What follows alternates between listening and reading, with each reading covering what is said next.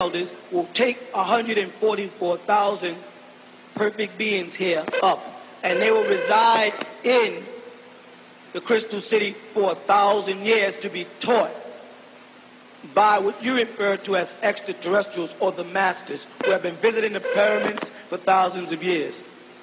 And that 1,000-year period can be a duration of either 1,000 by your time or 1,000 by their time.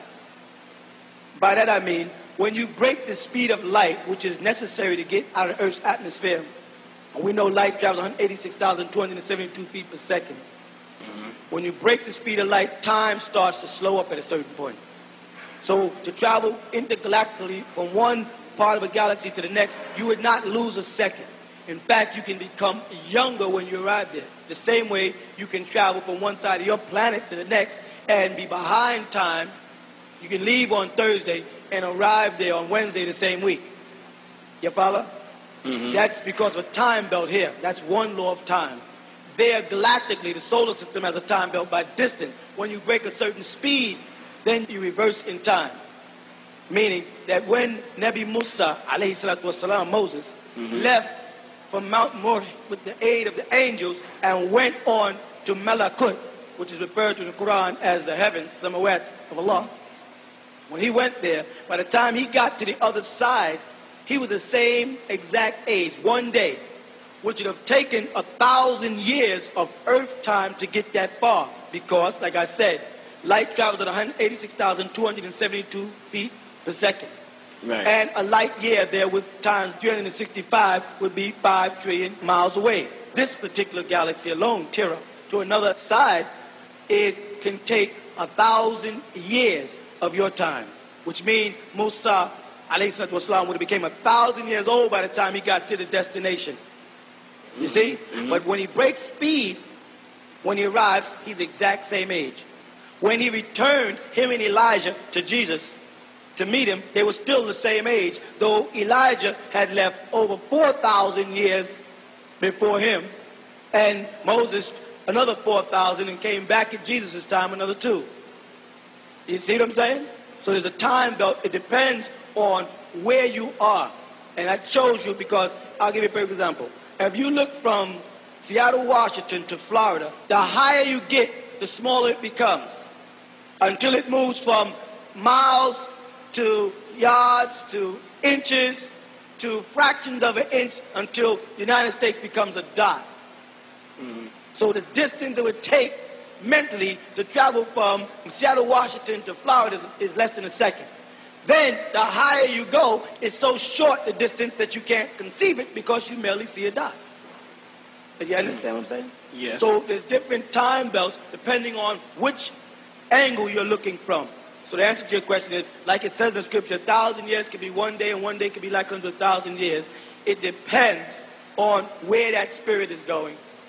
And now in the view of these children, they're talking about 1,000-year period, which will give y'all the 7,000th year. Because the devil's reign is up in the 6,000th year, which is really the 2,000th year of this new form calendar that he made. Because from canon of the Torah down to Isa el-Messiah, Jesus the Messiah, was 4,000 years. You see?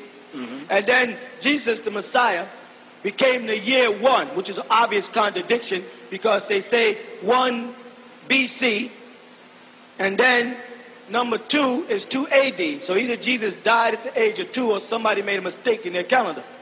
Because if it's BC before Christ and then AD, Anno Dominus, after Christ on 2, then there's something wrong. Okay? But let's move on. At number 1, the year 1 started one of the new Christian calendar. With 4,000 years added on that, we'd now be in the year 5,000, right? Right. 987. Correct? Yes. Leaving us how much before 2,000? How much before 6,000 for that matter? Now listen, if this is 1,900 about 13 and 87 year, right? How many more would make it 2,000? 13. That's right. Yeah. So now, you are at the end of the devil's 2,000 year, which is equivalent to 6,000 year from his Adam. And his Adam was canon in Noah's time, with the one with the curse of leprosy, which made him albino or white in complexion, as found in the books of Leviticus 13 and 14 when they received the curse. Mm-hmm. His rule is up. Like Elijah Muhammad was telling people, his rule is up in the year 6,000, which starts 1,000 before the seventh day of creation is complete. Can you understand that? Yeah, which gives you one more 1,000th year to prepare before the time allotted to humane beings is through. Mm-hmm. Okay? Yeah. This is from the people changing. The whole emotional state of black people has changed from familyism, as you would have it, to individualism. Everything is about themselves, which makes them more accessible to drugs, because drugs is a personal experience. I don't care if you're in a crowd of 20 people. The moment you inhale crack or inject heroin, you are then an individual for the moment. The stimulant is individual. If 50 people in a room taking the drugs, each one becomes an individual. We have now become, like the devil, attracted to our individualism and lost our tribal and community involvement. We have once were tribal people, and that meant that when you people are in that, like in that room out there, in the newcomers class, there's people there sitting there that won't even look at each other. Won't even interact with each other emotionally. They'll come in this class and sit in here from 1 o'clock until 6, and don't even, at the end of the class, walk up and say, well, because we all have the same interests, but the fact that we're here, what's your name? My name is this, and I'm reading such and such a book, and so, where do you live at? Maybe we can interact and communicate and help each other. Everybody's sitting there as an individual. They ought to guard what knowledge they can for themselves to either convince themselves to come in or wait for the mistake that they'll never find so they don't have to come in. Because all these people are sitting there hoping one thing he can't answer. You'll never find the question that can't be answered. I've been doing this for more years than your great-grandmothers were born. And I've been asked every question y'all can imagine. So if you came here to hope I can't answer the question, you're in for a big letdown. So you might as well get prepared. And so but they will not interact with each other. They're sitting there, they won't even look at each other at times. They won't smile at each other. We come in, we got this frown on our face when we're on the subway. We have this frown on our face when we walk down the street. We have this frown on our face when we get to our jobs. We have to learn to interact with each other and learn to care for each other. With this absence of community or tribal relationship, we are a tribe, you know. Without this tribal tie and without this tribal relationship, there's an absence of what do you call soul. And then the new generation of young kids, you look at the new generation and look at the way they dance, the way they move, what they call hip-hop. It's all off-beat, all off-timing. All this rap stuff they're doing is out of the pocket as they have it. In music, music is mathematics. You have whole notes, quarter notes, half notes, 16. You have a whole bunch of things interacting at the same time. You come to find out that a lot of people, the new generation of people, they don't have this. They are creating a kind of art form of music that is maliciously off the beat and out of timing. You follow? This is done by the devil. We've never had a kind of music that the white people can do. But nowadays, you have all these black people saying, wow, they sound black. It's that black people don't sound black anymore. They have taken and crossed over to white music, which made it possible for all these different groups to look like they're doing what we're doing. That has been done purposely. There is no more black music. You've given up your type of music and came over to his because he created all kinds of computers in the music industry so he could have click systems and digital machines for drumming and stuff that would give him beat. And then, if you didn't take your music and sync it to his BPMs or beats per minute, then your record wouldn't get played. So what happened is black people who would go into a studio and just create an emotional vibe and call it soul music had to adjust their music to computerized equipment. Limb drum sets and rolling drum sets and emulators and stimulators, all this type of advanced equipment. But in the process, they give up their soul. And then they learn to sing on that beat. And as long as that beat is just going tick, tick, tick, tick, then the white man can come along and emulate you by not only getting the ticks that you put in your computer by just programming it, but then he can listen to where you go, how you vamp, and how you go off the beat, and set his ticks on that too. And then he gets 3 tick machines going, and then you come up and say, this white guy sounds black. Yeah, but you see him in a condition where if you walked up and said, just start humming out some beautiful rhythm, he couldn't do it. So what he's done is he's transposed our people from our music, soul music, into his music. Now the whole music industry is playing his music. And now they look like they got soul, and our new kids have went into a new thing. It's the absence of music, thus for the absence of art form. And so you find that black people are losing their souls. And remember that in the 23rd Psalm that David, who was playing the harp, had his soul restored out of that. When he said, he restored my soul, remember, he was sitting up there on a hill singing a psalm and playing a harp. When he said that Allah subhanahu wa ta'ala restored ruhhu, or nafsahu, in the proper translation, in Arabic they have nafs, or in Hebrew nafish, for his spirit was restored. Something that we as black people are giving up. Don't let anyone tell you the deen of Islam relates in music. That in the deen of Islam there is no music. This is a lie. This is something those white Arabs create because they have no soul. The mutasawwif or the Sufi set up the dhikr circles and they dhikr Tawheed Allah. The adhan that the Muslims call for prayer by the mu'adhin is singing, tajweed and tartil of Quran al-Kareem is music, it's singing. The angels sing the praise of Allah subhanahu wa ta'ala day and night. It's these white Arabs who have pulled music out of our, because they knew that was us.